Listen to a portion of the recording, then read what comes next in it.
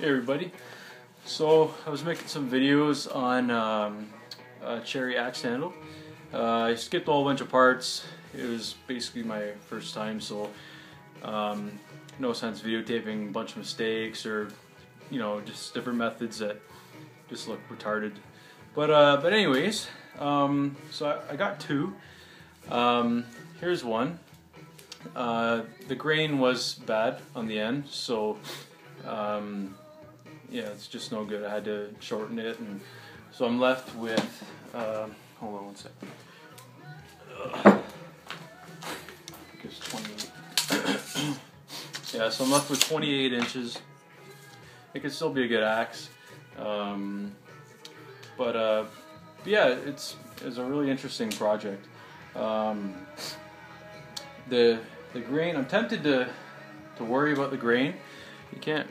It's kind of hard to see on the camera, but people are ranting and raving about hickory, and yeah, I'm sure it's great. It's the best axe handle material, but I mean, this is gonna work too.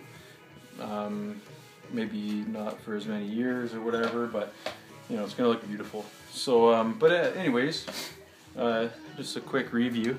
I was using my froe, which my friend made me to split some cherry logs.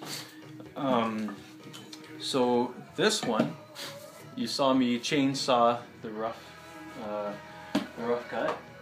I cut it down the middle, so I have a very thin one. I might try and hang this one, but or it's just a template.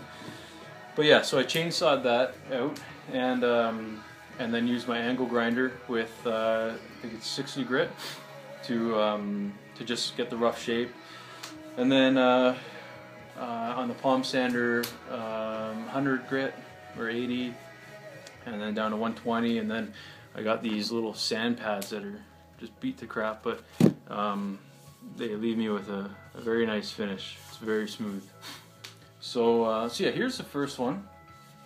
The next one, because I just wasn't happy with that for my customer. Like you may have seen on different videos, guys just using just a hatchet just to square up their piece of wood, and so that's how I got the rough shape of the final product. So, so yeah, just traced it, axed it out. Again, then I dried it a bit in my house. I was watching the weight and put it near heater and whatever, and so it's yeah, I'm pretty happy with the humidity level or whatever in the wood. But yeah, again, split the log with the froe. Then just did my best to follow the grain as best I could. And so yeah, I think that method would just keep as much of the grain in the handle as possible. Like you can look at the end grain, and it could be all the correct direction for maximum strength. But what if when they planed it, the grain is like this? It's possible. It'll look fine. I don't know if there's really a way to tell, but yeah. Anyways, so this one is my finished one. So it's split it's split with the froe, and the log had a natural curve in it, so I did my best to follow that. So yeah, I'm really happy with the way this turned out. Another thing I tried was I took the torch to it a little bit to kind of color the end. So yeah, again, this is cherry. But yeah, look at that color. That's just, I don't know if you can really see. It's almost like a purple. But yeah, it turned out very good. It's kind of finicky with the torch, but yeah, I've been experimenting, like burning the grain a little bit and then sanding it.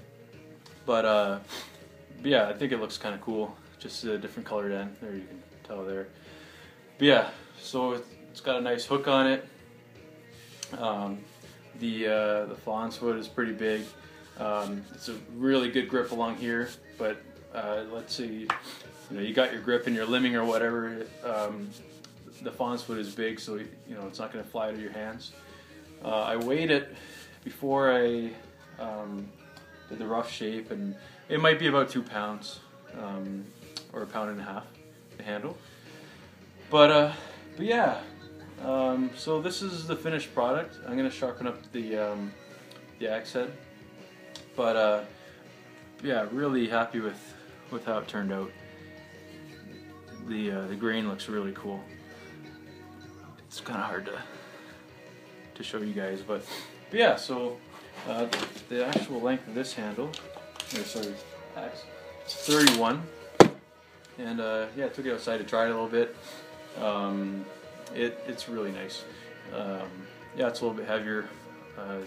Depends what size you are, I guess. I'm used to just vigorous bull work, you know, so maybe some people would prefer something like, you know, almost toothpick thickness.